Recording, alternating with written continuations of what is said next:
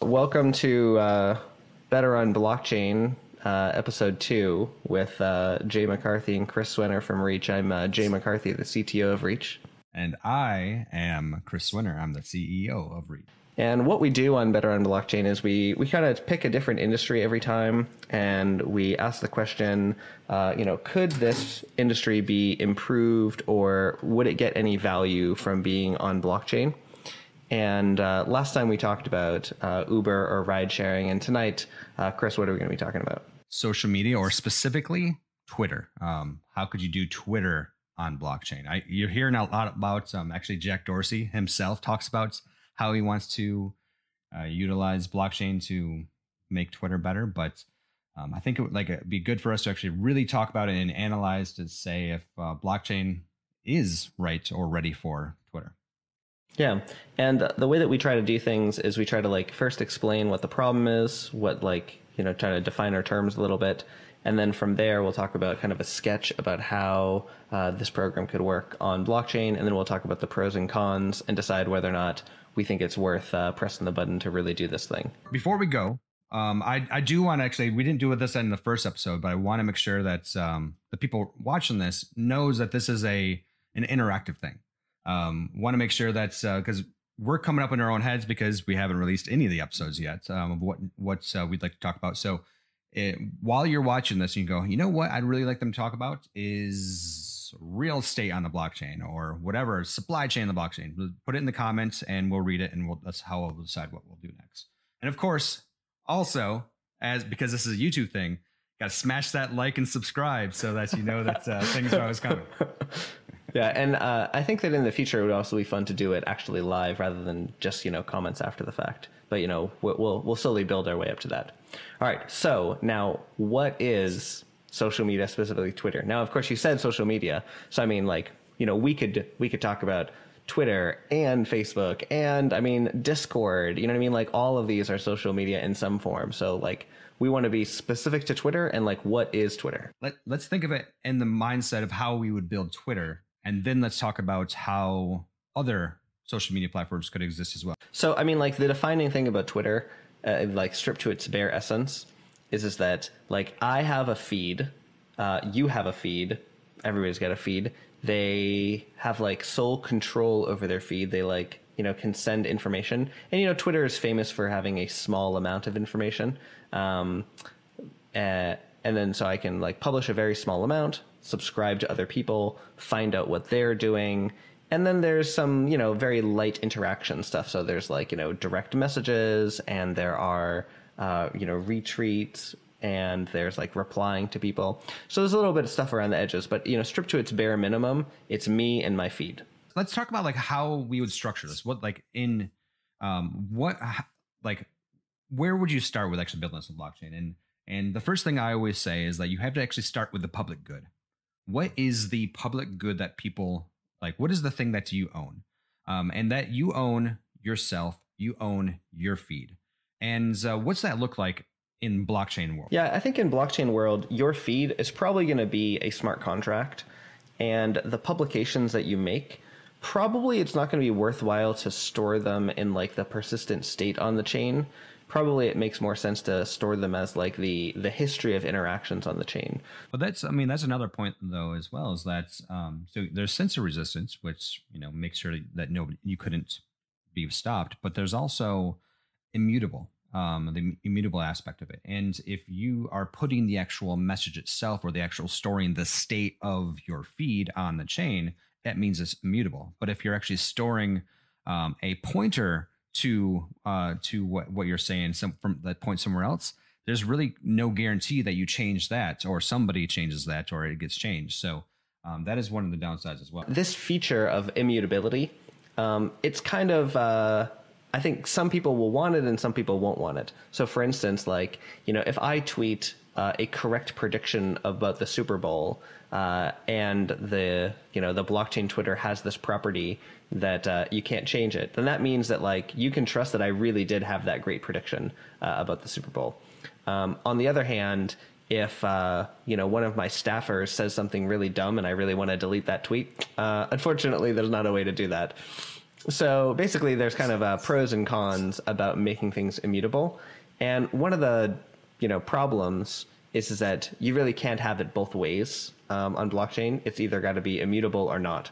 And you might think that that's like a pure bad, but the thing to remember is that in the centralized world, the only option is that it's mutable.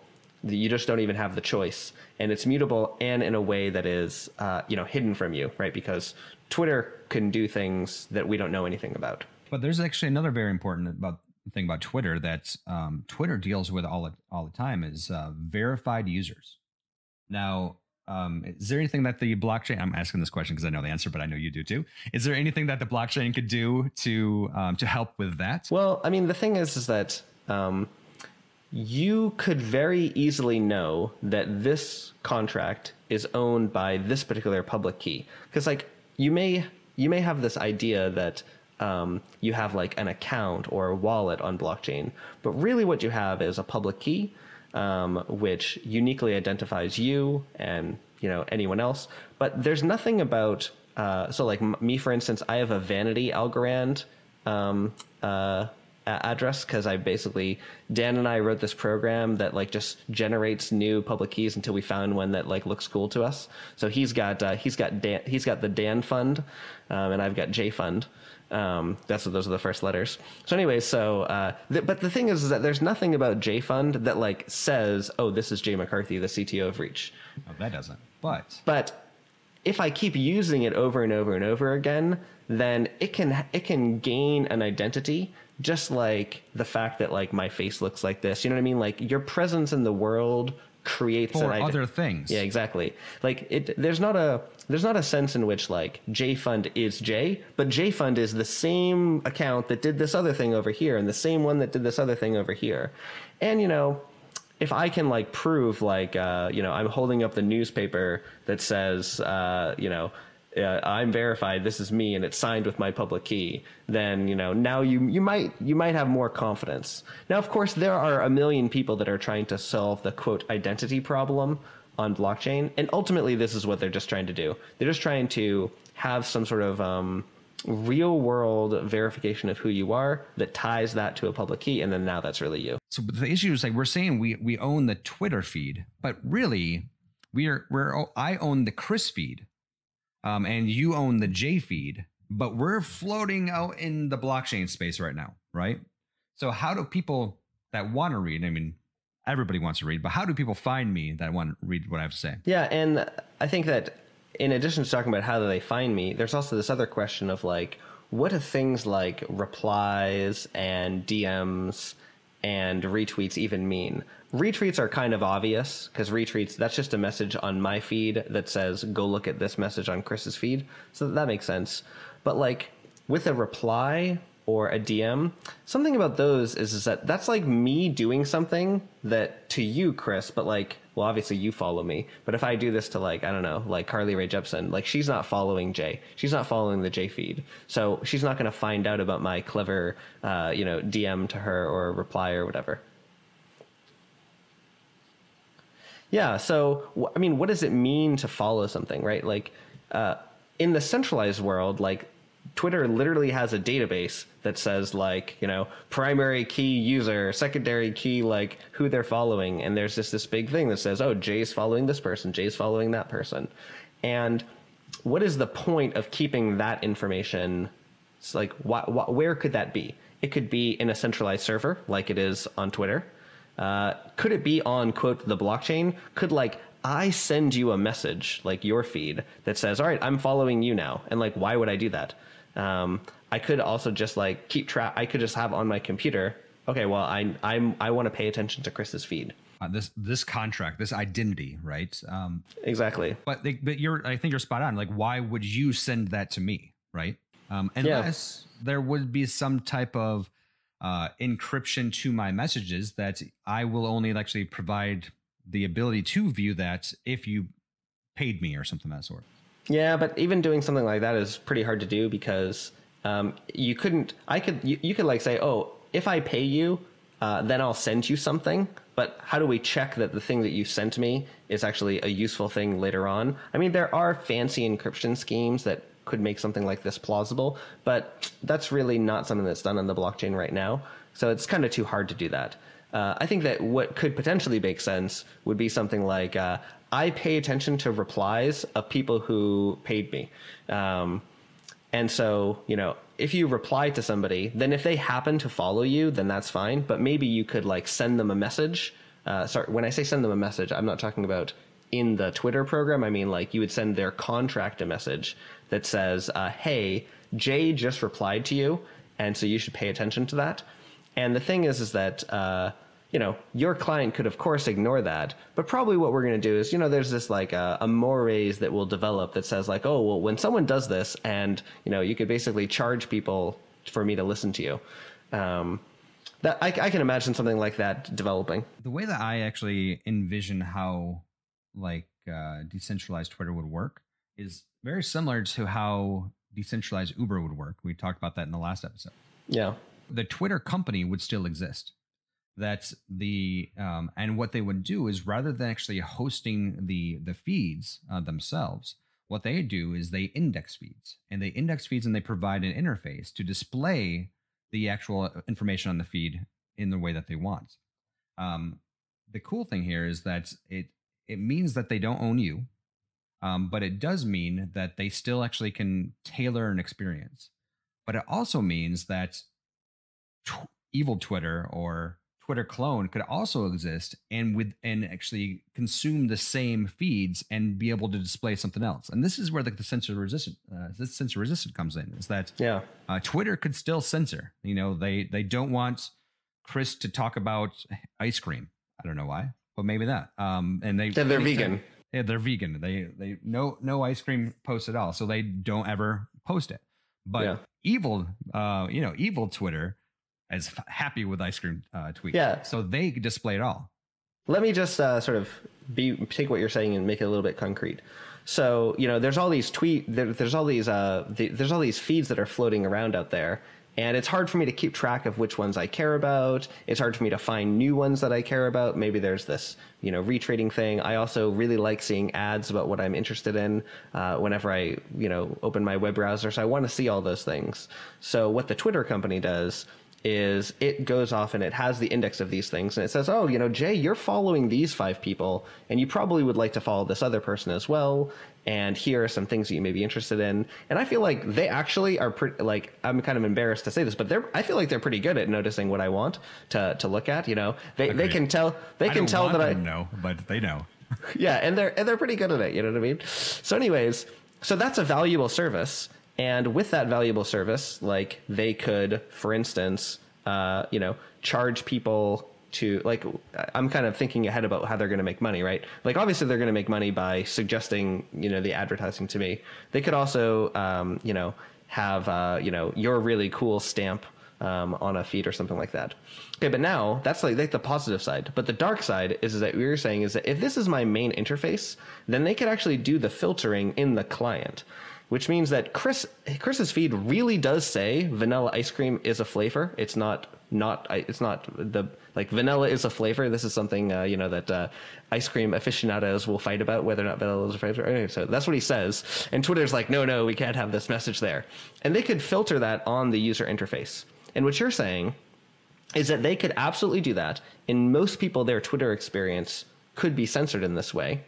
But there's nothing special about the data.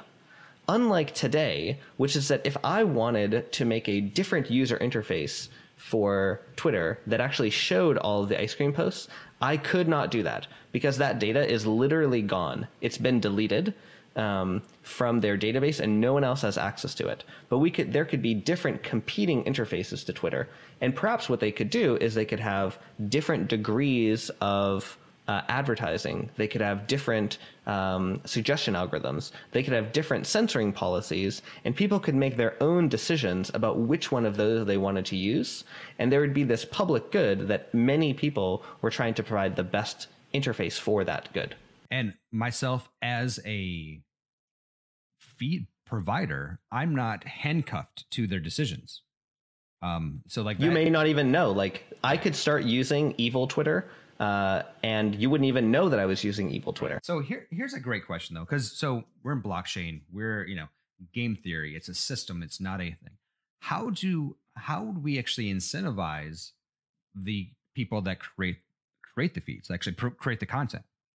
So I think that there's this concept that like Brave is doing called the basic attention token, where it's like if you pay attention to advertising, then you can get something out of it later. And we can imagine something like that. Is that what you're saying? Like where if I pay attention to advertising, maybe then that gives me coins so I can put stuff on my feed. Yeah, or like where it could be is that maybe there's a I mean, I guess you could do this without actually a new currency, but like a tipping system or a way of being able to, for people to, a way to track in some kind of way. Like, by the way, every time we do these, this is like a fresh conversation. I haven't had much thought about it, but a way to actually build like an economic system where it allows for individuals to, like, if it is actually consumed, maybe you have some type of new system where you can say, okay, maybe there's a rating system where if you get enough upvotes, you then become more. I don't know. Well, let me get things at the wall right now. Something. Let me give you a straw man. Like buttons and dislike buttons and little reactions are really common all throughout social media, and the question is like, what are those in the decentralized world? If they are like replies, then that means when I click, like on vanilla is a flavor, that is really me actually posting a message to my feed, which is going to cost me something. Right. And maybe what we do, just because that's going to cost me something no matter what. Maybe what we do is we say something like, I don't know, I configure my browser, my client, so that every day, if I typically do 20 likes in a day, then maybe one of them will actually send money to the person that I sent it to. And it's random on my client. And so basically I know that every day I'm going to be spending, 10 cents on clicking likes, and 9 cents of that is going to be like, or I don't know, maybe like 1 cent of that is going to be posting on my feed. And then 9 cents of it is actually going to pay a random person that I clicked the like on. So like, I'm not saying that it is the perfect idea, but that idea is extremely easy to implement on the blockchain, and it's a reasonable. People are going to have a very small amount that they're willing to dedicate to doing this, and that actually is going to be way more money than people are getting right now for likes. So one thing that's like me rambling about, trying to think about like what's the potential incentive is that incentives on the blockchain are hard because of how the blockchain works. Sybil attacks are extremely easy to do on a blockchain. So you need to make sure that you're Sybil resistant. You need to make sure that like, oh, well, make it so that every single time that somebody likes my post, I get a Twitter coin. Well, then why can't you spin up 10 million accounts to like your thing? Hold on, someone just yelled from downstairs. Okay. What's a Sybil attack? Oh, go for it. You're the one that actually has the PhD in the computer science research in these things. Go for it. So I mean, I think that your last example is the quintessential Sybil attack, where if there's someone else that's going to reward me for doing something, then if I can pretend to do that thing, and have it be cheaper to pretend to do it than have it do it for real, then I can get the benefit. Right. So, for example, like, I don't know, imagine if we're in like a team sport, imagine we're like racing. Okay, so I'm wearing a Formula One hat. Okay, so Formula One teams have 2 drivers on every team. Mm-hmm. And imagine that we made it so that there was some bonus that you got for like passing another car. And this was independent of the way that you finished the race. Well, then I guarantee that there's going to be a time when 2 cars on the same team are going to go right next to each other, and one's going to pass one, then the other's going to pass one, then one's going to pass one, then the other's going to pass one. And now what they're just going to do is they're just going to get tons and tons of passes, even though they're not real passes. They're not what we were trying to incentivize. And so I think that when people say Sybil attack, they're not talking about some like specific attack. They're just talking about the idea of people finding loopholes in whatever incentive structure you try to produce. And so, for example, one way to talk about giving people benefit for getting likes is I watch the network, and when Chris gets lots of likes, I give him money. Now, what that means is that now Chris can figure out a whole bunch of tricky ways to get likes and then trick me into giving him money. The other way of doing it is making it so that the actual people who like him give Chris something, where if you add all those up, it makes it so he gets it. And that's why I, in my little straw man proposal, made it so that like, well, I'm going to be clicking. Cost you money. I'm going to be clicking likes all day long, but I don't want every single one of them to donate to everybody. I just want some number of them to donate to people. And maybe that's going to be random so that over time, the people who get the most money from me are the people who I click the most often, and I can control what my expenditures are, but I can click likes all day long. Right. So that's an example of a Sybil-resistant system. Right. They actually use the right word there. Is that when people talk about Sybil attacks, they say Sybil-resistant because it's pretty much impossible to make it Sybil like completely prevent all type of Sybil because people are crafty. Yeah, and for example, like one of the things that you could do is like, you know, I could just have my marketing budget spent on sending likes to me. You know what I mean? And there's presumably no easy way to tell whether or not those are real likes or fake, quote, fake likes. The thing is that the concept of a fake like doesn't really make sense. I mean, what it really is that like people that really wanted to do this, but I mean, they definitely were a like. So anyways, this is a problem not just for Twitter. This is actually a big problem in just blockchain in general. And this is actually a big problem in like most incentive models because this is a hard, gnarly problem.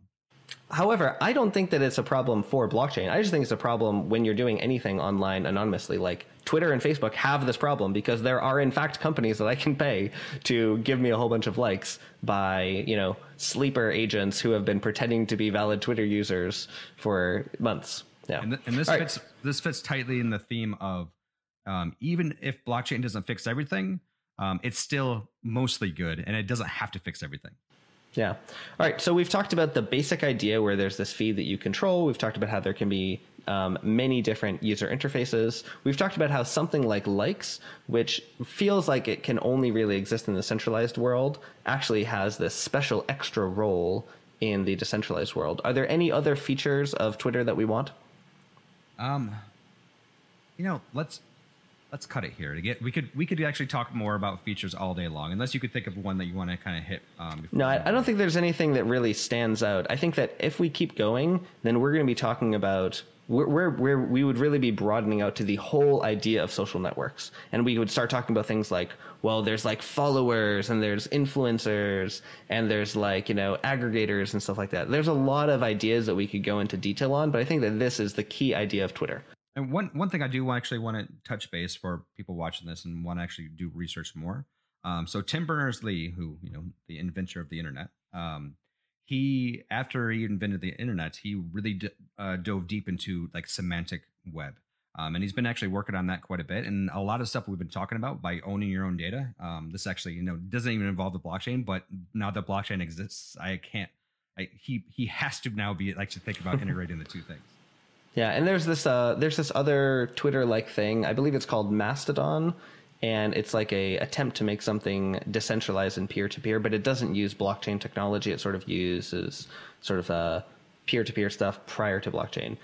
I'm kind of nervous that I don't really totally understand what Mastodon is, so I apologize to Mastodon aficionados if I have not done an accurate job describing how it works, but that's what I vaguely hear. One more thing. So Saya Coin, who's also Boston native, I do know that they've actually been building, or that somebody's actually building some type of decentralized social network similar to what we described on the Saya network, and which would be competitor to IPFS. But I really like that team. Cool. All right. So this whole time, enough shout outs. Yeah. Okay. So this whole time we've been talking about pros and cons, but I mean, like, are there big pros and cons that we've left out? Because it's the same con with most decentralized things, is that because a centralized company can actually kind of guide and force people to do things, it becomes an easier system to build. Because of like decentralized Twitter or decentralized social media, it's much more complicated to build a system that has proper balance. And that would be the biggest con, is that in blockchain, it's much more difficult to build a system that doesn't collapse on itself.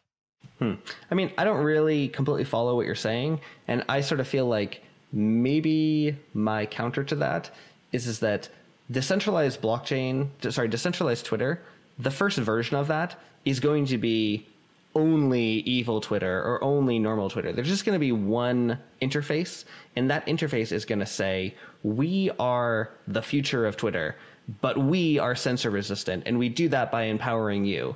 And they're going to build something, and they're going to be the only interface.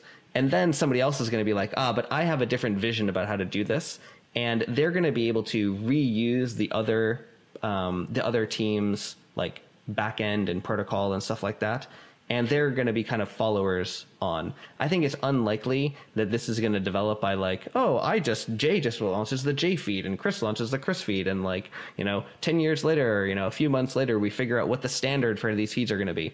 I think that someone will build a product, and that product will have these censorship resistant features. But ultimately, the people that make it want to be the only ones that's the one interface, but they cannot be trusted to be the only interface. And so people will build an alternative. And I think that's the way that this develops. Yeah, I agree that there will be one interface to kind of that's going to build this all. But because the entire data portion is exposed, that would be worth, I would still do it. But I would say that is something that I actually would care extra about. Now, is it a con that it's harder to have reliable advertising on this? So because there can be what does it mean to advertise on this platform? Because that you're only advertising on certain discovery front ends, or maybe that you're advertising on Chris's feed. Yeah, no, do you know what I mean? I don't think there's be a con at all, because the interface, the centralized interface, knows what they're displaying, and I don't see how it would be any different than what it currently is, because all you're doing is you're pulling from a public data rather than your own personal database. I guess what I mean is that if I'm an advertiser, then I know that the Twitter audience is captured by Twitter, but I don't know. But it still is. So what do you mean? So my point, well, hold on. Let me just finish. So we're good at reading each other's minds. Yeah. So maybe everyone else didn't read my mind. So what I was saying is that, yeah. So Twitter, they can say our audience is captured. That means that when you advertise with us, you're really advertising to people, because we're gonna fight all day long. We're gonna figure out ways to get around their ad blockers. You know what I mean? That's really we're gonna get them to use our Twitter app. We're gonna make it so that features are only in the app. And why do they do that? So that you're captured. So all of their job is to capture you and make sure that you will always see the ads. And the argument about the decentralized one is that, well, by empowering users, that means that users can make their own user interfaces that don't have the ads. So therefore, if you advertise with the decentralized Twitter, you're not going to get as many eyeballs, even if the network is the same size. But you wouldn't pay for them. That's the thing, is advertisers pay for the number of eyeballs. So if Twitter doesn't do a good job at building a good interface that draws the eyeballs, they shouldn't get paid. So I would say that's a pro. So basically what you're saying is that right now Twitter can do a quote bad job at selecting ads that are good for me and do a bad job providing an interface, and they are actually hurting me, their customer, and they're hurting the advertiser, their customer, because they are basically getting an extra number of eyeballs over what they're really worth, because the users don't have another option. We do this every time, where we start off with the cons and the other person explains why that's actually not a con. But yeah, so obviously there's tons of pros though. I mean, owning your own data, being censor resistant, knowing that what you write is actually what you really write, being able to actually build on top of and build other services easily on the data, or other companies to actually kind of maybe build extra middleware or doing all of this stuff. It completely makes it possible. I mean, the thing people talk about money Legos when it talks about DeFi. This would just be social Legos, social media Legos. Yeah, social media. Well, Legos. So something that I think is a really good pro actually is this whole thing that you actually have to pay to post stuff. because I think that is an amazing spam filter. And like especially if you have to like, pay for me to hear your reply, or, basically that increases I think that right now it is too cheap to do things on Twitter. And that's one of the reasons that we have so much trash. And I think that by making it more costly to do that, it makes it so that there will be higher quality content. Yeah. And the con is, once again, a con always is that people in power want to stay in power, so that the companies that already are in power most likely won't implement this in the right way. So it's going to require somebody new to come in and build it and kind of disrupt how things work, which leads. Yeah. Well, hold on. So what you're just saying is that like Twitter has no reason to do this. They're the market leader. So somebody else, that's why there could be a different Twitter that says, we're the small guy, but you want to use us because we're censorship resistant. That's like the only story that's going to work. Right now, you want to go into are we going to fund them? Yeah, that was my segue. I'm getting good at this. Talk about this and segue to the next thing. So it's okay. Sure, yeah. Well, all right, Jay. Someone approaches you, said, I want to actually build a decentralized Twitter. Yep. Do you fund them? Yeah. So. I feel like you always say no. I feel like I always say no, because the thing is that, they're asking me for my money. And so I'm going to be like, how are you going to get my money?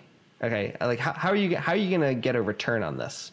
And I think that, I don't know. Actually, I think that this is a case where the discoverability interface that provides the advertising, that provides the feedback, I think that those are very straightforward. Like, they can leverage a lot of existing tech and a lot of existing expertise. So that's not really like a big technical wild card.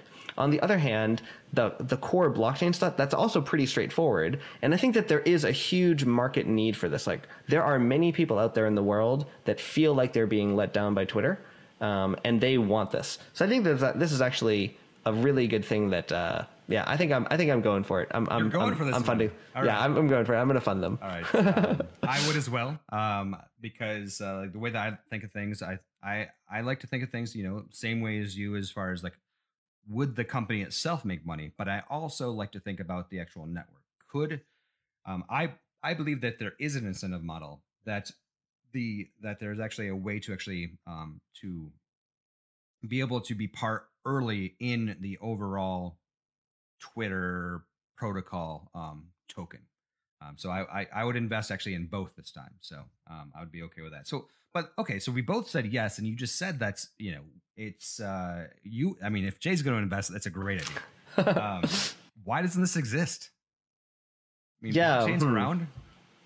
I think the main reason it doesn't exist is that price on the popular networks is too high. Paying to post is just too expensive for a lot of things. Okay. I think that's probably the killer. And I think that even for other networks, maybe they're just not quite,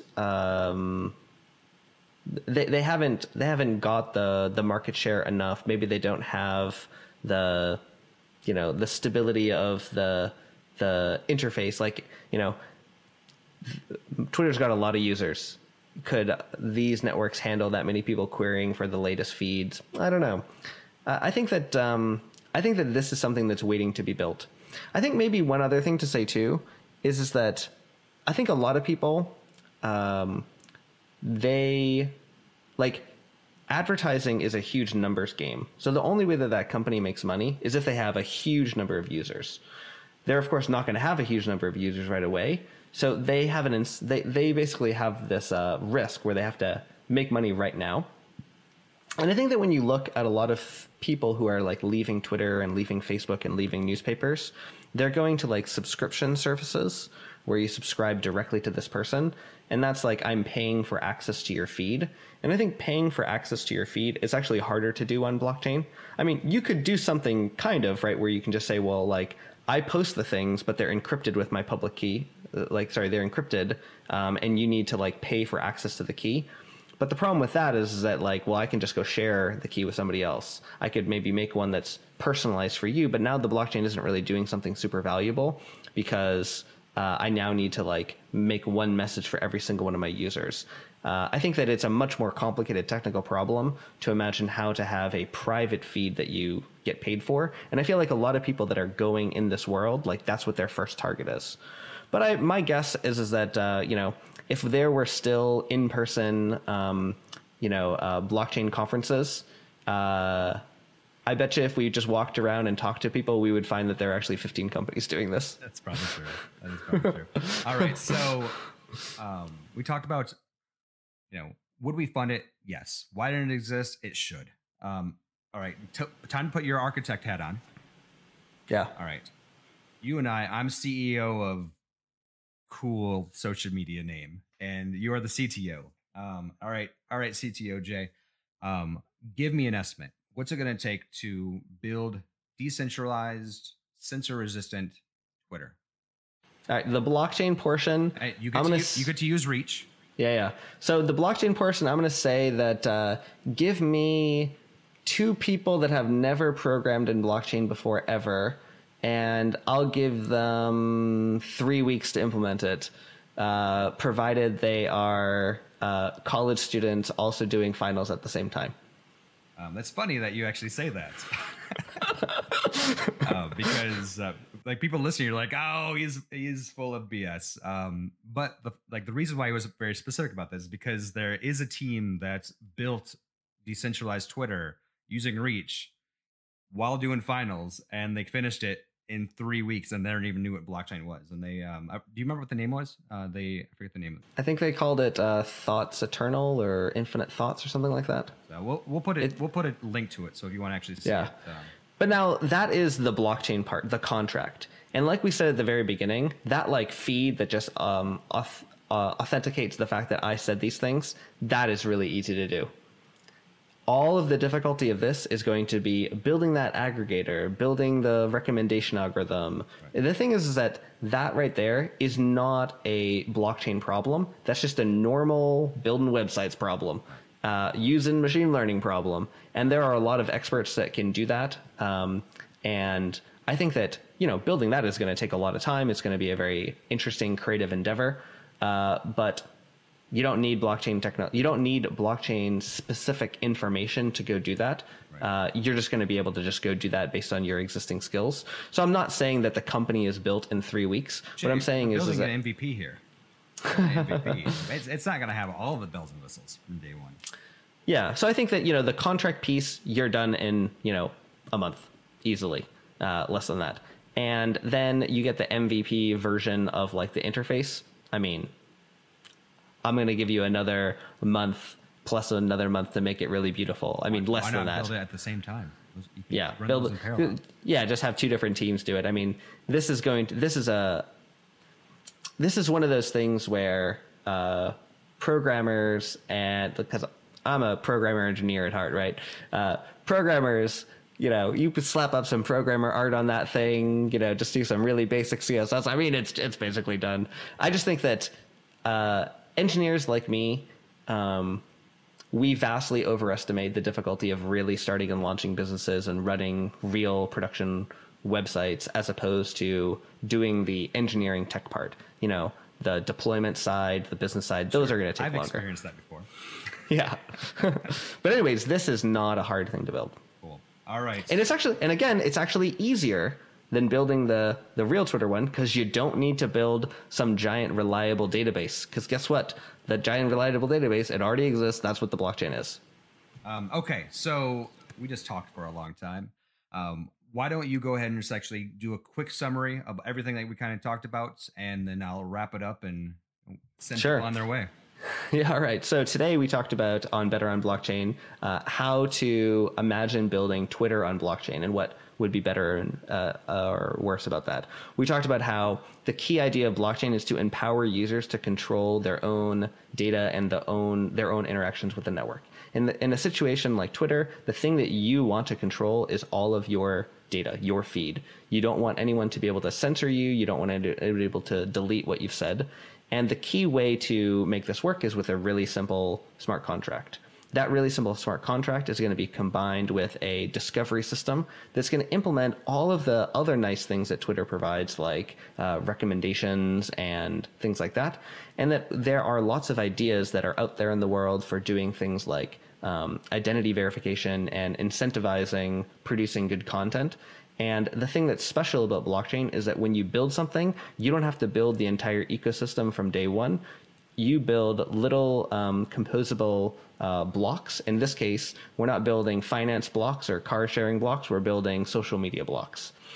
There are a few disadvantages to doing this, but a lot of those disadvantages, when you look at them the right way, they're really just providing a different feature set that we can very easily imagine that people can do.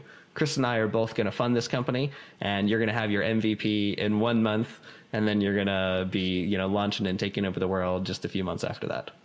It's been really fun chatting about this. Yeah, thank you, Jay, for joining me and doing this again. We're going to continue to do these. Once again, like I said in the very beginning, we're going to run out of ideas soon. So please, in the comments, give us hints on what you'd like to see. And of course, as always, go ahead and like and subscribe if you're watching this on YouTube, because we want more people to watch us, because that's just the type of people we are.